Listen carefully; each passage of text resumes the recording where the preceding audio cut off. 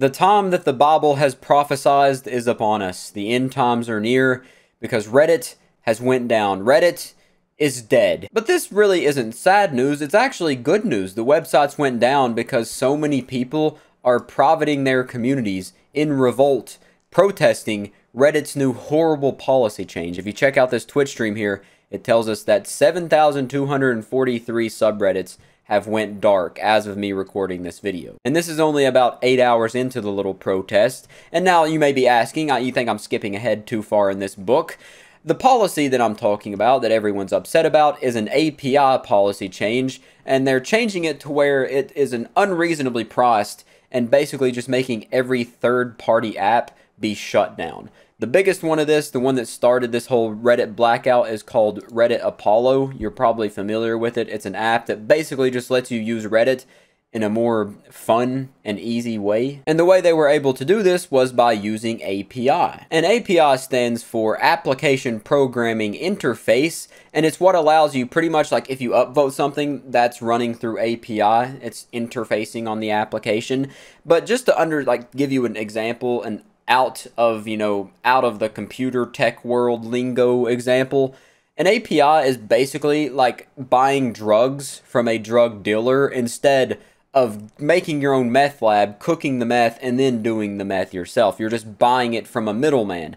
And that's basically what an API is. It cuts out you having to do everything yourself and see all the back-end things going on, and just lets you get in contact with one thing and have access to all the behind-the-scene things. And Reddit decided that under these new guidelines that they are going to change the price of these API calls, which is what it's called when you use one of the API features like an upvote or whatnot. Because one call, it says right here in the article, is made each time a new data is requested. So July 1st, they plan to change the price of 1,000 API calls to 24 cents. And the owner of Apollo for Reddit has came out and said that he's going to be shutting down his service because he just feasibly cannot pay the amount of money he's now going to have to pay. Because what it will be having to pay now for 50,000 API requests, it would be $12,000 every single month.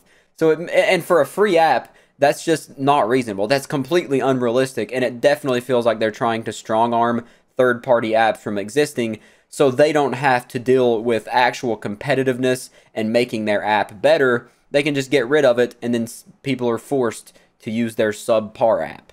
And just to compare it, the owner, Selig of Apollo, said that a similar social media to Reddit, Tumblr, only charges $166 for 50 million API calls.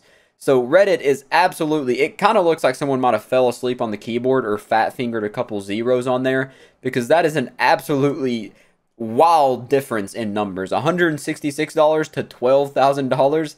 That is that's a big jump. And also they only gave him like a 30 days notice. And he even said himself, quote, "Going from a free API for 8 years to suddenly incurring massive cost is not something I can feasibly make work within only 30 days. That's a lot of users to migrate, plans to create, things to test, and to get through app review. And it's just not economically feasible. It's much cheaper for me to simply shut down." And that's sad, because Apollo was a pretty good app. And in this Reddit post he made, he said Apollo made 7 billion requests last month, which would put it about $1.7 million per month, or $20 million per year. And even if he only kept subscription users, the average Apollo user uses 344 requests per day, and that would cost $250 a month, which is over double what the subscription currently costs.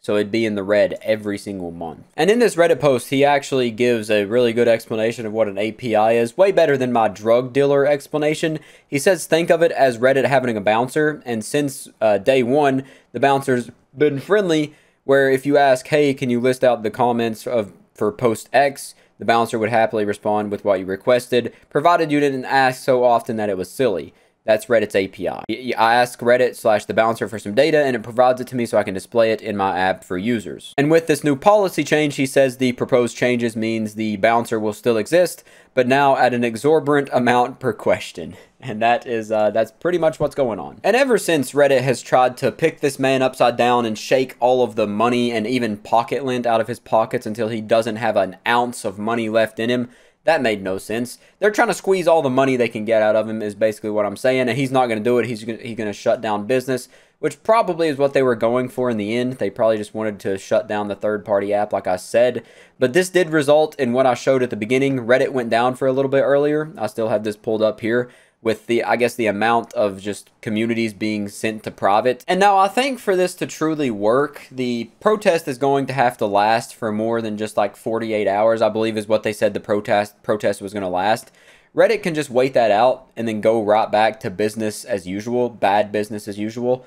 But, you know, for something to actually change and something to actually occur for the better, the protest is going to happen a lot longer, and going dark is going to have to last for more than 48 hours, in my opinion, for Reddit to actually do something, because 48 hours is not really going to impact their bottom line. And honestly, that's pretty much it. In summary, Reddit made a horrible decision. They're trying to just strong arm and big ball third-party applications from using their social media to provide better experiences to users by making their API process so ridiculously expensive that nobody that isn't a Saudi Arabian prince could afford them. It's just absolutely ridiculous. They know what they're doing, and apparently the community is not too happy with it. And I don't think anybody's happy with it, especially the people who are running these third-party applications and extensions that people who use Reddit actually enjoy and made their life better and more easy to access Reddit. It's just not a fun day. And especially with all the other big businesses out there making bad decisions like Twitch and Twitter and all that kind of stuff, it's just not really a good time to be online. Maybe that internet apocalypse thing should happen right now. You know, I thought it was going to be a bad thing if the internet went out for a couple months or a year, but after seeing all this stupid stuff, maybe the sun should just wipe out all of our internet access for a bit.